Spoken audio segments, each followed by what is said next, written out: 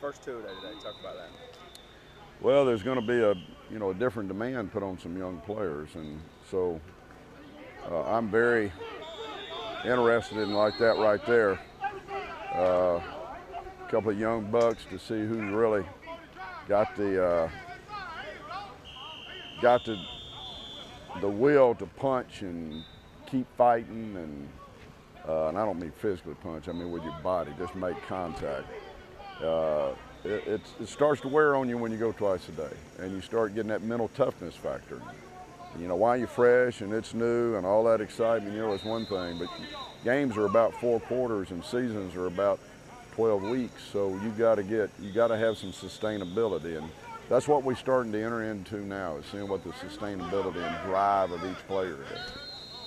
You got so many young guys, Coach. Talk about your expectations from that group and your plans. I have great expectations. I remember reading that as a ninth grader, Charles Dickens.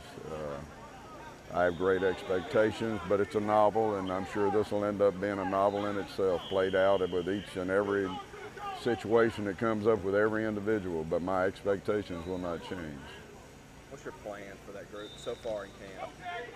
I've tried to go slow with them to get an evaluation that I could really stay with over a period of time before I really overloaded them. And today is probably the very first overload, and it's fixing to get real heavy on them. And I'm just, I'm anxious to see what comes out of them when they really have more put on them than they probably have ever had to handle before. But that's where we're headed right now.